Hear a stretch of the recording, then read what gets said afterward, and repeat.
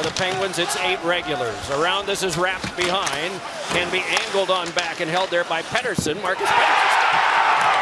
Just a flipper from the point. And it may have been tipped en route. And it's 1-0 Penguins. Teddy Blueger may have gotten a piece of that one. Looks like he did. 39 seconds in. 1-0. Well, a hard-working shift here for this line of the Penguins.